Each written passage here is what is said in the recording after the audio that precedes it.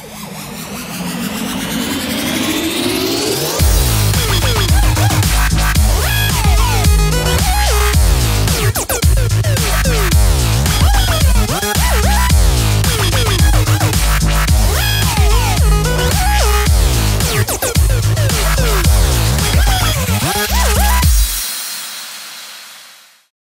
the next chat is going to be with Bragiel. And for those of you who don't know, Paul is an amazing guy. He's a friend of ours. He's also a little bit crazy on a good side. He's tried to participate in the Olympics, came very close, but unfortunately fell sick at the last week or so. He's done a lot of things. He goes to different countries, meets presidents all the time. I don't know why. I guess we'll have to find out. But Paul, come on up here.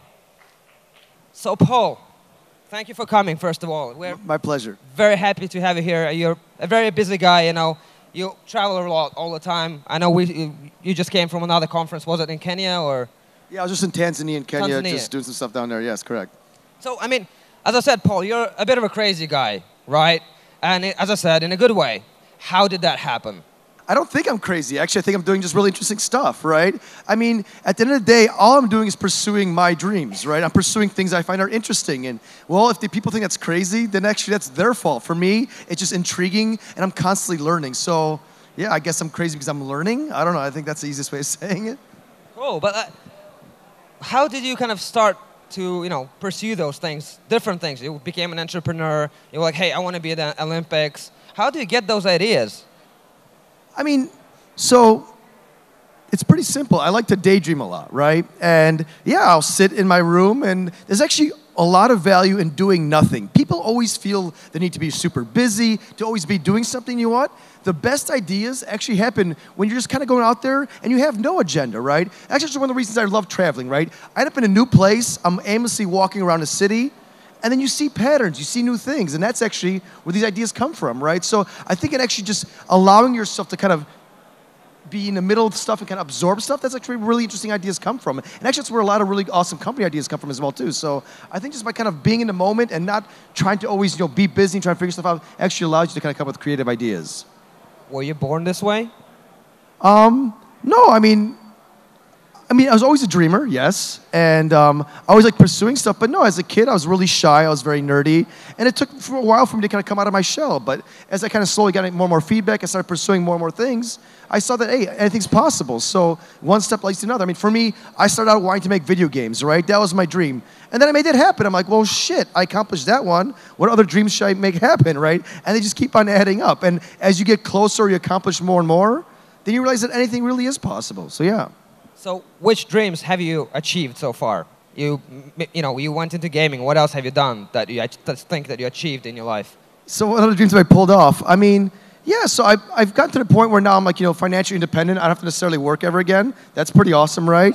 I'm also now, I mean, like for me, I've always wanted to travel, right? So I mean, I've been to a bunch of countries, right?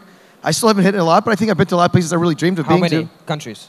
I'm at 81 right now, but it's still like, I want to go 192, right? So I got to keep on going further and further. So like, I'd say there's a lot of dreams that still have to be accomplished, right? I mean, hell, I want to go out there and own a football team. I got to do that. I want to go out there and do other crazy stuff, right? So like, yeah, I don't think I'm ever going to stop, right? I don't think actually the best people I meet in the world, they're always pushing the limits. So that's kind of how it is. So what's the weirdest thing you've ever done? The weirdest thing I've ever done. I think the coolest thing that, in my opinion, that doesn't really get much attention is, so about 3 years ago, the country of South Sudan actually became a brand new country, and I was obsessed with being in a country at the day of its creation, right? So I pretty much showed up there and crashed the presidential party, and up there and actually met the president of the new country, and they didn't know who he was, and actually was sitting at a table with Colin Powell. I had no fucking idea how I got there, but I think that's probably one of the more crazy things I've done. There's a lot more detail behind that, but that's probably the more odd one I've done before, yeah. Cool. And I mean, you said you've been to a lot of countries, but looking at those 81, I mean, I don't know all the ones you've been to, but it looks like a lot of them are quite weird. You know, they're small, they're far away, you know, Estonia, Finland. You know, how do you end up here or there? Well, Finland's very easy, actually. I've known a bunch of people in the Finnish kind of tech scene since I was 15 years old. We kind of all come from this collective scene called the demo scene. Then a lot of us actually went into the game industry. So there actually was a very logical process, right? Estonia's the next door neighbor, right? But in general, for me, like I was saying a little bit earlier, kind of like when you're going out there and kind of in the moment, I love when the world's at its fringes, right? Actually, that's where all good opportunities are. Not necessarily in the countries itself, but like the best businesses in the world happen at the fringes, right? So like, let's say the world's like a big sandbox, right? If you're in the middle of the sandbox, all you see is sand around you, right? But the world becomes really interesting when you start going on the edges. You climb to the top of the sandbox. You look out there. You look around there.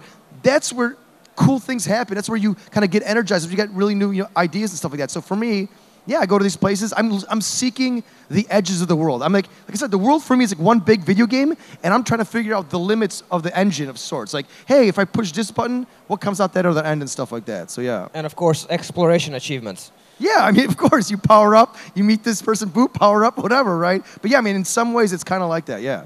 Cool. So, I mean, you invest into startups, you work in the startup life. What is the coolest and then the weirdest startup you've ever invested in? So the weirdest company I'm involved in right now, it's kind of based out of my Singapore fund, is it's a remote-controlled dildo vibrator, right? So all right, that's pretty good. That's probably the weirdest one. I mean, so the most popular one is, a company called Uber. So I'm involved in that company. I've known the founder forever.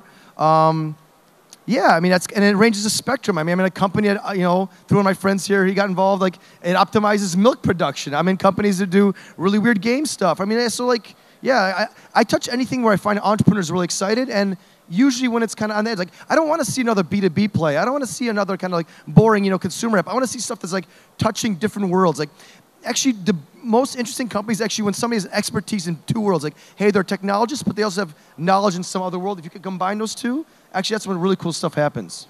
So, I mean, I agree with you completely. Writing about startups all the time, you get a lot that are very similar, quite repetitive. And we are always super excited at Arctic Startup when we see a company that's very innovative, as you say, on the brink between two things, usually. So what's your advice to the people sitting in this audience on how to come up with those ideas, how to reach out? Because, people are usually good in one area. How do you even come up with an idea that maybe is not a part of your area? What do you do to do that? Well, I mean, if you feel you're one-dimensional, then you have to go out and seek out other people that are not, right?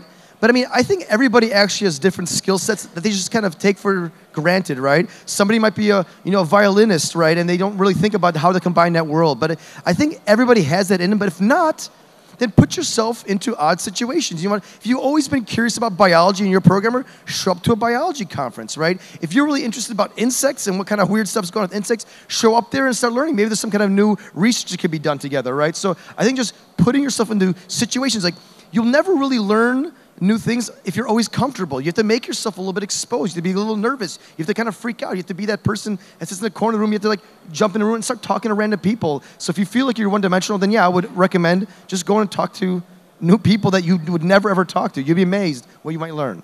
Should they take a really big leap and then just jump out there and go to a conference they know nothing about, or should they take smaller steps in development?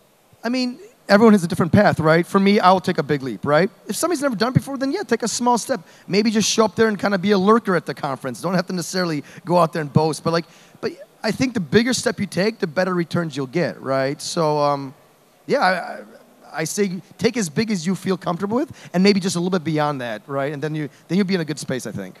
One thing that I think everybody wants to know here, and you've probably been interviewed about this a billion times, but the Olympics, yes. Right? So you just woke up one day and I want to be in the Olympics. And you actually went out there and got a Colombian passport. I don't know how you do that. Just walk into the door, I guess, and knock and ask for one. But what are your main learning points from that? Are you going to do it again? Because you came short. What is your next step with that dream? I've always believed that anything is possible, right? And I always pursued, kind of ridiculous stuff, but mostly in my tech world, right? But here, I truly believe that every human can do anything, right? I mean, I already probably gained a lot of weight back. Even before, I was a pretty fat, out of shape computer guy, right? And I was able to get within, minutes. I was super close to actually qualifying the Olympics in less than a year, right? So the fact that if I could do something like that in 9 months, I think, yeah, if you dedicate a year or two, it's possible, right? Another thing I actually realized that when you put your dream out there, and especially the bigger it is, people want to help. This year, you can't imagine how many people helped, right? The country of Finland, I feel like I was adopted here while I was training, right? Let's say Colombia, right? I mean, you know what? Why did the country decide to give me citizenship? They obviously believed in my dream. Like, people always ask me, like, what does it feel like to represent a country you don't even know? I'm like, I'm super proud. Like, they really, truly believed that I could potentially pull this off, right? So I'd say it was like the two big learnings. And what was the other question you had? Are you going to do it again? I might do it again. So I don't know yet, right? I'm still trying to consistently run and stuff like that. But I did do one really cool thing I found out recently is I qualified for next year's World Championships. So I'll be skiing next year at the 2015 World Championships in Falun. So that's a pretty huge accomplishment. That's the second most important event in skiing world. But yeah, next Olympics, I'll be 41 years old. I don't know. We'll see how my body holds up. But let's just take one step at a time and see how I do next year. Yeah, so. What about your next dreams? You know, what's the next thing for you? Yeah, I mean, so I mentioned one. I want to own a soccer football team. I got to figure out how to do that, right? That might be a few years out if they earn a little bit more money. Anybody can help here? Exactly. Put them on a team? I mean, I think that's one of the big ones, right? And there's a few other trips that I want to do, right? I mean, like, I'd love to be able to go and sail around the world before I die, right? I mean, but these are things that people have done before. Like, but there's things keep on adding up, right? The problem also is as you accomplish goals, let's say you go to a new country, right? Once you're in that country, then you want to see other countries. It's never ending. The more you do, the more you want to kind of check out and stuff like that. So I don't think it's ever going to stop. And I don't know, when I'll ever run out of juice and stuff like that. Hey, man, really cool. Really cool. Always glad to talk to you. Always glad to be, listening to your stories. And I think we at Arctic Startup, all of us learned a lot from you. And I think that's part of the inspiration for this event. You've helped us a lot to put this together. We're doing some crazy stuff with you about the event that nobody should know about. But, basically, you're a big part of this. And thank you so much for helping us out. And I think now we can open the questions to the audience, maybe, see if they can come up some questions that can be intriguing. Yeah, guys, I mean, feel free to ask me anything. I mean, besides all this stuff, I've invested in, I think now 106 companies across 4 continents. So, like, feel free to ask anything, right? Seriously. Money. Yeah, money, it is things, whatever, yeah, please. All right, anybody?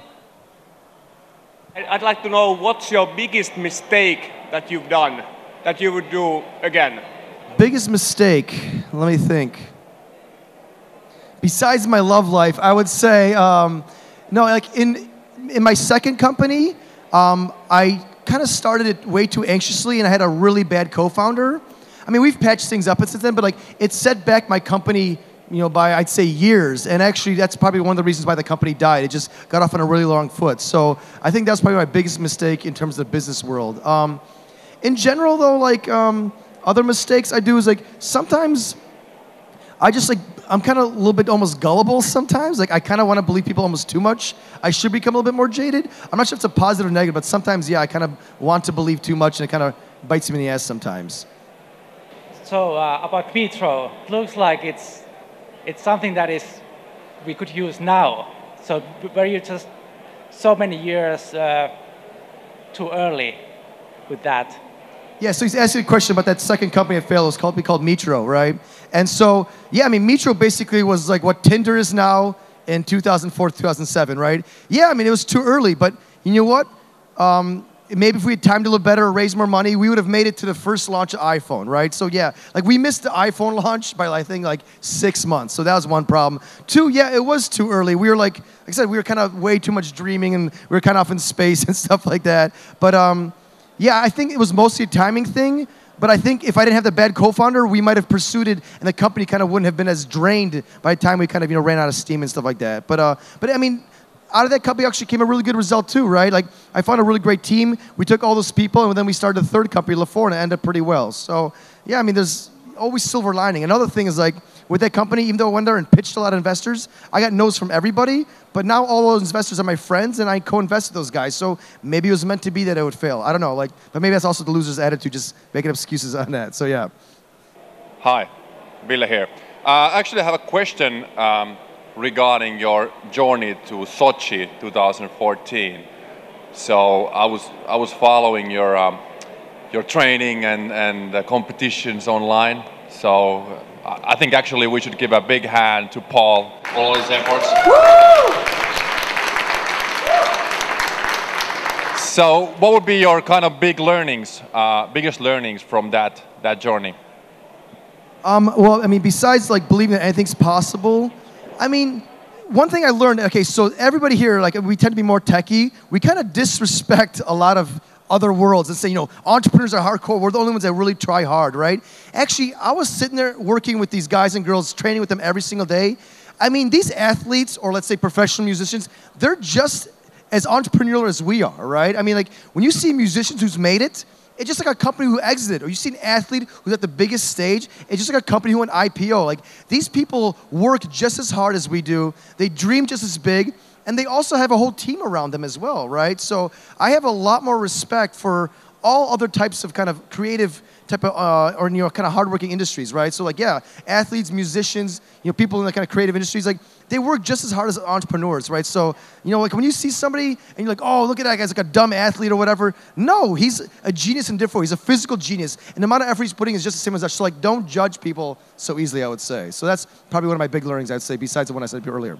Do you need a new coach for next year? Do I need a new coach? No, I love my coach. Too bad. He's pretty amazing. But I'm always looking to expand my team to kind of help push me, right? In general, the more people that actually I had around me, I felt like more pressure, and that made me actually train harder and stuff like that. So, yeah, we can talk about ways to join Team Paul or whatever. So, yeah. Cool. Thank you very much, guys. There's one thing I want to do. You said, you know, to do crazy things, to go out of the thing. I want to do a stage selfie. I've never done that. Right? Okay, sure, so we're going to do a stage selfie, and you guys have to, like, do crazy stuff in the background. Paul, come here. Yeah, guys, you have to do something crazy in the background there. Come on.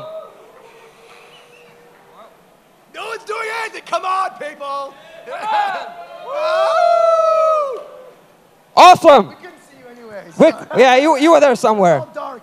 Thank you guys so much. Paul, will you stick around for some one-on-one Q&As in the back? Yes, I'll be around. Yes. Yes. So okay, Paul cool. is going to be available for some one-on-one Q&As. So feel free to approach him. He's a very approachable guy. Has loads of money. So, you know. Thanks, guys. I think are you looking for a wife as well? What'd you say? Are you looking for a wife? I'm always looking for beautiful He is looking for beautiful women and a wife. So, you know, get out of here. Thank you, Trying guys. to set me up here with Thank you, guys.